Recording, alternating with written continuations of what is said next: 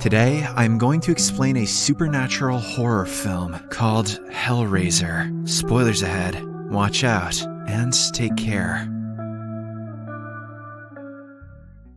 Roland Voigt is a wealthy businessman who seems like a typical middle-aged man to most, but hides a dark secret. One day, he makes his assistant Serena go to a secluded place and receive a puzzle box. The naive girl doesn't know how dangerous the thing is and holds it the entire day. In the evening, she attends Voigt's house party and meets a prostitute named Joey. They talk for a while before Serena asks him to go to the part of the house that has double doors. She has been ordered to do so by her boss, but has no idea why. Joey enters the deep corners of the mansion until he finally reaches the room with double doors and a high ceiling. In the middle is a platform that holds the puzzle. Voigt appears out of the dark and asks Joey to solve the puzzle, claiming that he will be rewarded for it. The guy wants to leave at this point, thinking that the situation is too strange, but he is intimidated into staying. It surprises him that the puzzle is not too difficult to solve. When he fits the final piece, a blade pops out and impales his palm.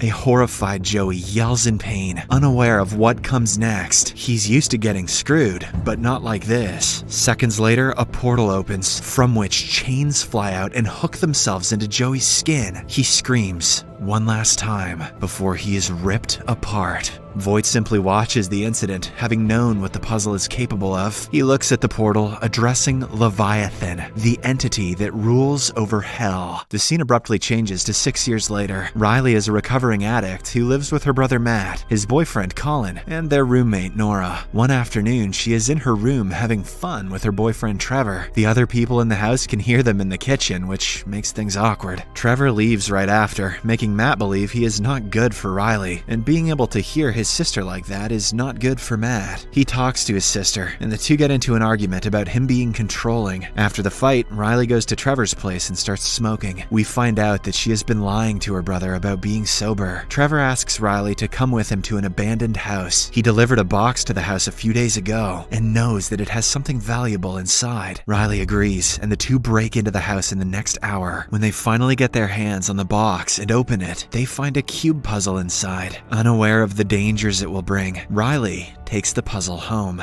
Later, she gets into a fight with her brother when he finds out she lied about being sober. Matt, enraged by her carelessness, asks her to get out of his house. In a fit of rage, Riley takes the puzzle, packs her bags, and leaves. She goes to a playground and takes edibles to escape reality. Then, she starts playing around with the puzzle, accidentally solving it. A blade springs out but misses her hand. Riley is soon bothered by an eerie feeling. She senses someone watching her, and as if on cue, a silhouette is seen in the dark. The entity's name is Pinhead, and he is a worker from hell, whose job is to rip out the souls of people who solve the puzzle. However, since the puzzle blade missed Riley's hand, he cannot take her. Instead, he asks for 2 more souls in her place, and makes her chest bleed. Somewhere else, Matt wakes up from a nightmare and feels bad for yelling at Riley. He quickly runs outside to look for her, and finds her passed out on the playground. Trying to help her up, he holds the box, and accidentally cuts himself. Not realizing that he is now on Pinhead's hit list, he takes Riley to a nearby bathroom. Suddenly, blood starts flowing from the sink, hinting at Pinhead's arrival. A loud scream wakes Riley up, but when she enters the bathroom, her brother is already gone. She panics and immediately calls 911, but since Matt disappeared entirely, they do not have much to work with. They simply bring a frantic Riley back home and ask her to issue a missing report. The next morning, Colin asks Riley where Matt went, but she cannot give him an answer for fear of sounding insane. They get into an argument because Colin thinks Riley isn't trying to help the police because of the fight she had with Matt. When the conversation starts getting overwhelming, she storms out and goes to Trevor for comfort. They spend some time together, which makes Riley forget about her problems momentarily. However, she is soon haunted by the visions of Cenobites, the creatures from hell who are slaves to Pinhead. The next morning, she asks Trevor to help her figure out the secret of the puzzle. She is sure that her brother's disappearance has something to do with it because Pinhead was holding the puzzle while torturing her last night. Trevor helps her find the owner of the abandoned house, and it turns out to be none other than Serena, the assistant who received the puzzle at the beginning of the film. They find her in a health center dying from a lung disease. Serena tells the couple to forget Matt and leave the puzzle with her. She also tells them about her billionaire boss Voight, who was killed because of his obsession with the puzzle. Riley insists Serena tell her more about the puzzle, but she refuses. Instead, she tries to snatch the puzzle out of her hands and is cut in the process. Serena accepts her fate and claims that she did this to herself. Later, she sees Cenobites in a room who follow her around the health center, eventually leading her to her doom.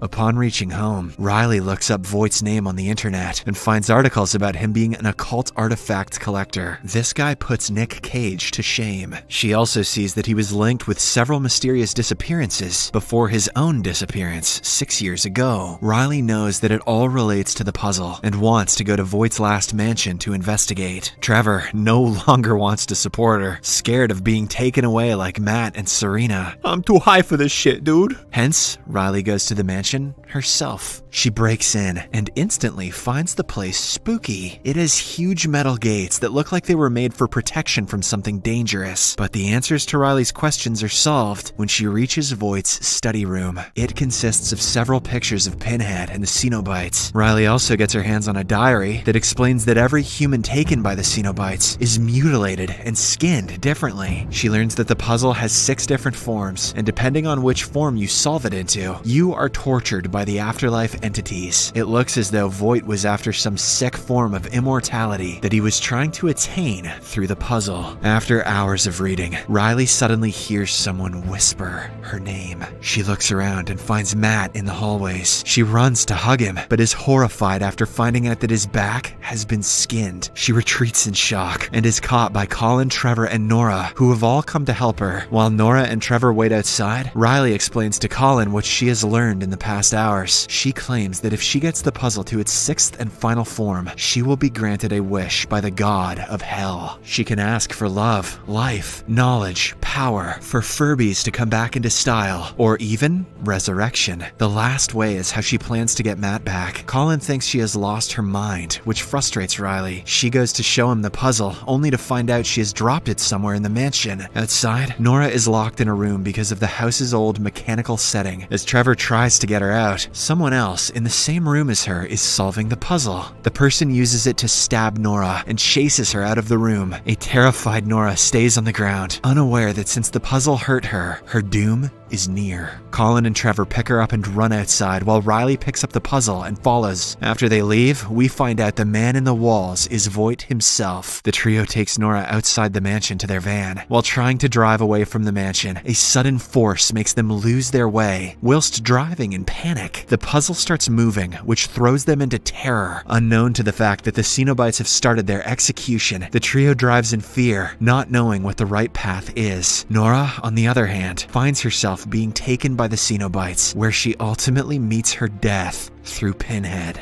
Riley sees Pinhead's reflection in the mirror and grasps the situation. Consequently, their van crashes and they come out to find Nora is nowhere to be seen. While on their way back, Riley meets Pinhead, who offers Matt's resurrection for 2 more sacrifices, which she refuses. Momentarily caught in the conversation, Riley gets stabbed and is now marked. Pinhead then tells her it's either her own life or 2 others. Somehow, the group finds their way back to the mansion when a Cenobite follows them. Failing to catch up with the other 2, Colin falls down with the fear of what is before him. However, the Cenobite leaves him for the now marked Riley. In the process, the Cenobite injures Trevor, but Riley, refusing to give up any of the other 2 as sacrifice, solves the puzzle and stabs the Cenobite, who then meets his death. Finally, the 3 make it back to the mansion. However, their safety is still not ensured, with many Cenobites making their way towards them. Just then, Riley locks the metal doors. Upon Upon realizing the framework design surrounding the whole mansion keeps the Cenobites out, leaving an injured Trevor to rest, Colin and Riley set off alone to find some solution. Now, the alone and resting Trevor gets a visitor who is revealed to be Voight. It is further disclosed that Trevor was Voight's lackey and has been working to find people to sacrifice to the box, including Riley. The metal's crackling reveals a contraption attached to Voight that twists and leaves him in pain. He then presses on Trevor's wounds and tells him to speed up the process and offers sacrifices to get his reward, as he has no more patience left. In order to trap a Cenobite, Riley and Colin move Trevor to control the switch. Then, Riley offers herself to Pinhead, but is actually using herself as bait to lure in and trap a Cenobite. They become successful in trapping one, but unfortunately, Riley drops the artifact during the process. While everyone is on different sides of the metal cage, Colin goes to find it but fails, as Voight is faster in doing so, and stabs Colin instantly. Shocked at the existence of Voight, Riley informs Trevor, but he is unvexed by it. Unvexed, nice. Our writer has dope words today. Riley then learns about everything that Trevor did for Voight, and how he was with her in hopes of sacrificing her. She also learns that Voight was able to get the 6th solved puzzle 6 years ago, and was granted a wish by the god of hell. He wanted a new pleasure sensation that got him the contraption attached to his body. This is when she finds out that the truth behind any reward offered by the Cenobites is pain. Sadomasochist gang rise up. As the puzzle reconfigures itself like every other time, the portal opens for yet another sacrifice, and on Voight's command, Trevor opens the gates, letting the Cenobites in. Riley pleads with Colin to run, which he does, but is followed by Cenobites. Taking the opportunity, Voight locks all the gates, trapping the Cenobites, demanding Leviathan to set him free from the gift. Just as Leviathan appears in the sky, Voight fails to keep a check on Riley, who then takes the box, unlocks the door, and goes to find Colin. With the tables turned, Voight now gets on his knees and asks Pinhead to just let him die, so he doesn't have to suffer anymore. Trapped and almost ready to be mutilated, Colin screams in pain. Riley reaches the scene and offers the Cenobite another sacrifice in place of Colin. Riley goes to Trevor, who is initially sent by Voight to not let Colin escape, and stabs him. The Cenobite instantly releases Colin and captures Trevor, who is mutilated